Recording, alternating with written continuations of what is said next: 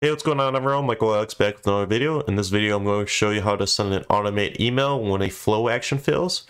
So if you aren't subscribed, feel free to subscribe. I make Power Apps, Power Automate, SharePoint Teams videos. A flow action failed automate email. This is helpful because it's nice to know when your flows failed. You can have like some business processes that you have going and you won't even know your flow failed until you get the automated email from Microsoft like 12 hours later. So to set this up, I'm going to go ahead and create a new flow. So this doesn't, I'm just creating a test case. You'll want to use this with one of your flows already. So I'm just going to do when a new item is created. So for my flow name, flow failed. And I just want to do when an item is created. So I'm going to be working with my marketing grocery list SharePoint list. So we will use that. So site address when a new item is created, marketing, let's get the list name, grocery list. So I want to make a flow that fails for my test case. So when a new item is created, let's update that item. So marketing, the list, grocery list, and ID. Going to get the ID from the first step. And with this date field right here, I'm going to toss in an expression that's going to fail. Add 1, 2. So I tossed this expression in there. I'm pretty sure it's going to fail because it's going to give us 3, and 3 is not a valid format for a date field. So let me just run this real quick. These are required. So I'm just going to copy them from the first one. All right, save. So let me just run this, make sure it fails. So I'm going to add a new item. We'll do tacos, date purchased. All right, let me save that.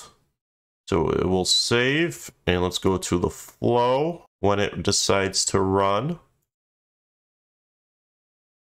All right, so I just refreshed it, and we get an failed flow attempt.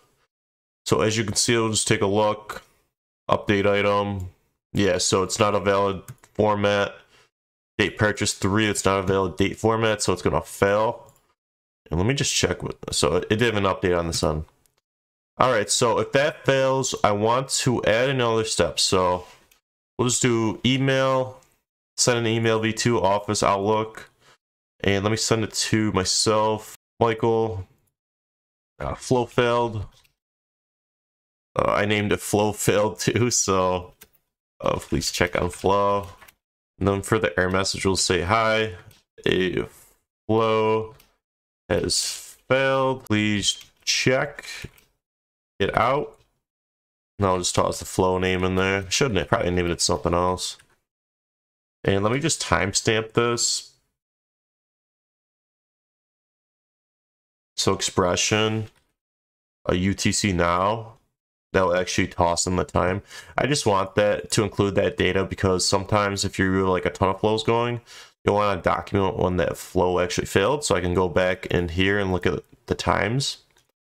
So we will only want this email to send after this action has failed. So right now it's going to send every time. Actually, it's not even going to send because it's going to fail before it even reaches that step. So I want to click on the triple dot and I want to configure the run after. So right now it's going to run after this is successful. So right now it's not successful. So this will never get ran, the email.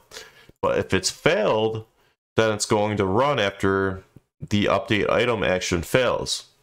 And only if it runs. You can click on multiple of these. So if I want that, you can do that. I only want it when it fails. And as you can see, it changes to a red dotted line. So that's only going to activate when it fails. So let's go to new. Let's go ahead and create another item, which is going to trigger our flow. We'll go with cereal, even though I don't eat cereal. Date purchase, 86. We'll go with cereal's kind of expensive. We'll go with $3.99 quantity. We'll get 4 boxes. Press save.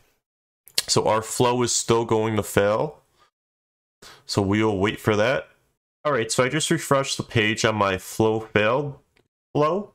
As you can see, the status is successful, and this is because the flow did actually run successfully. I was expecting it to fail right here, and it went through all the steps because we have our flow running. If on air, if this is failed, go to the next step, and that's successful, so the whole thing's successful. But if we go to my email, you can see, hey, if flow has failed, please check out flow failed, and it has a timestamp. You can format that timestamp. I just tossed in the UTC now, but 82 and a bunch of these numbers.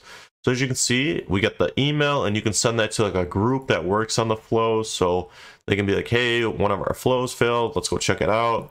And they can go back and look at the timestamp, because it will Power Automate logs the time. Go check it out and say, oh yeah, this update item failed because we screwed up the format and the date field. So that is how you send an error message, an automated error message in Power Automate when a flow action is failed.